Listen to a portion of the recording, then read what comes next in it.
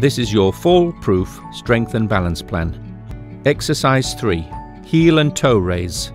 Rest your fingers on something sturdy and lift your heels off the floor, keeping your weight on your toes for a few seconds. Lower your heels back to the floor. Repeat 20 times, or as many times as you can. Remember, you can start with just a few and build up. Now try lifting your toes.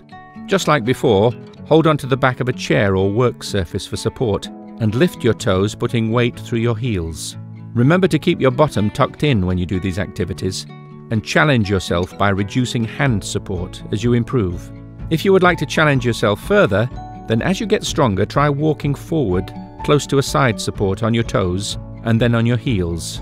Give it a go at different times of day, like when you stood at the kitchen sink or waiting at the bus stop.